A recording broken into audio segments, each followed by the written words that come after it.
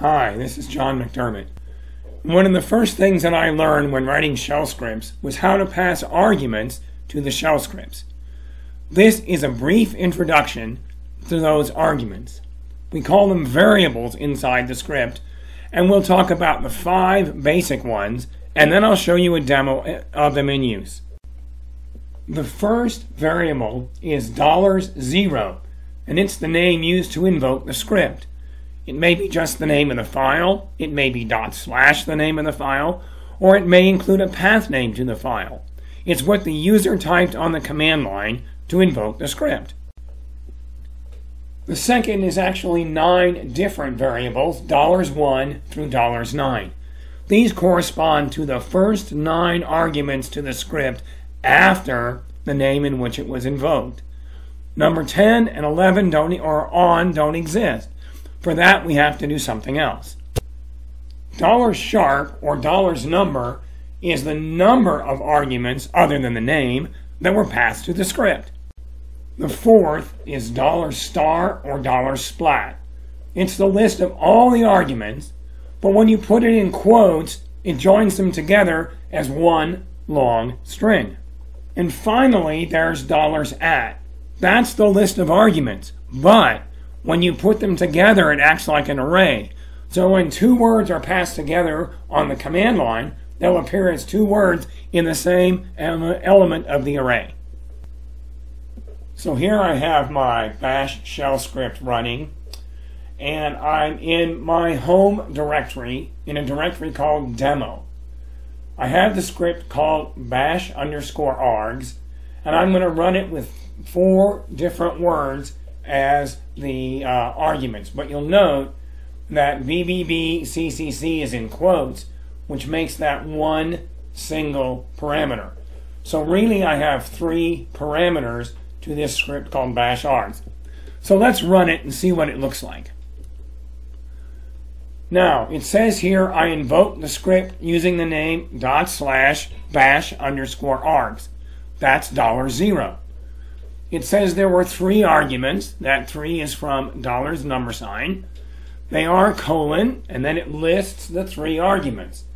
But you'll notice that because I did not quote, and you'll see this when we look at the source code, I did not quote the $at or $star, so it looks like 4 separate words.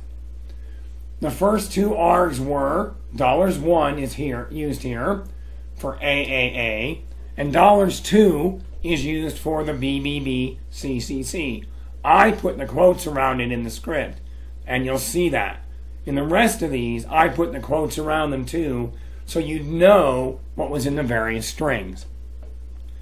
You'll see that when I quoted $at, it did indeed separate the 3 arguments as 3 separate strings. But when I didn't quote $at or $star, each word was a separate string. However, when I quoted $star, they all became one string. Now, let's look at the source code. I have VI already set up, and I have the lines numbered to make it easier to talk about.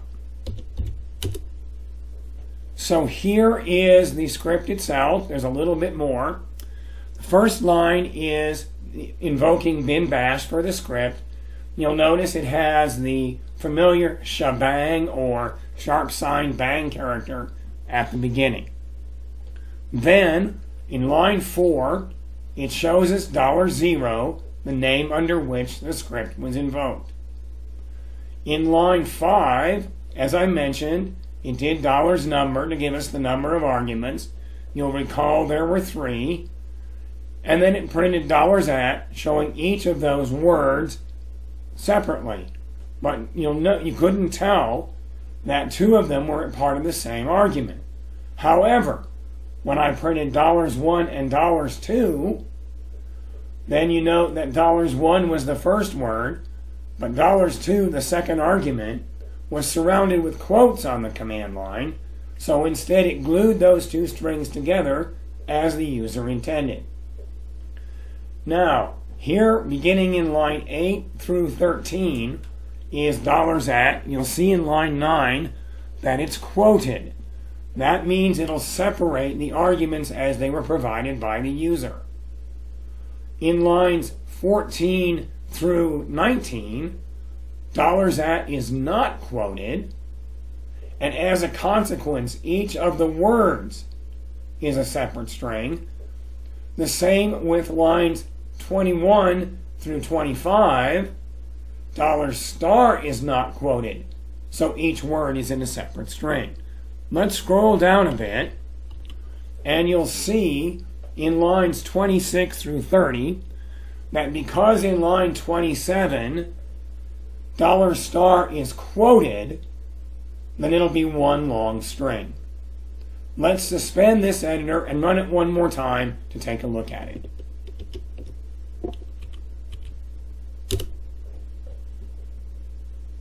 That's what we expected. Notice the quoted $at versus the unquoted $at, and the quoted $* versus the unquoted $.